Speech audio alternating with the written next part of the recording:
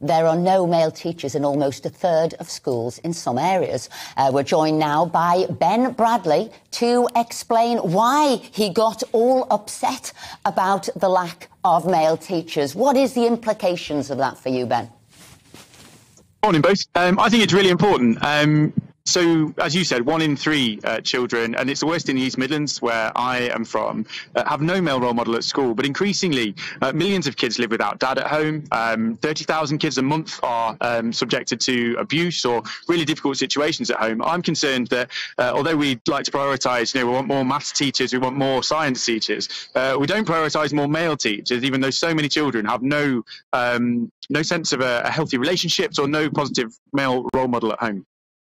Is this an issue in all schools, Ben, or just primary schools? Because I always thought it was an issue more in primary schools than secondary schools. Well, primary schools in early years in particular, so those figures drop down to 14% of teachers in primary schools in early years, which is woeful. But still, only 1 in 4 in secondary schools as well. So it's all the way through the system. And whether you are, 5, 6, 7 years old trying to figure out just how to be around people and how to interact, and as I say, those healthy relationships between men and women, how to speak to people, how to treat people, or whether you're, 15, 16 and trying to work out how to be a man from that point of view, if you've got nobody to learn that from, or your role models are not good ones, then that will no doubt lead to all sorts of societal issues. As I say, in my seat, 1 in 3 young kids leave school with no qualification whatsoever, boys and girls. But if you've got nobody to learn from, nobody to learn that work ethic from, and I think it's also equally important for girls as well as boys, because they need to learn about healthy relationships with men and how men and women should interact, as I say. So a hugely important issue, one that we don't tackle. Ben, is this a deeper problem that you're alluding to there when you say a lack of male role models? Is this going into the home as well? Are we saying there's not enough men around these children?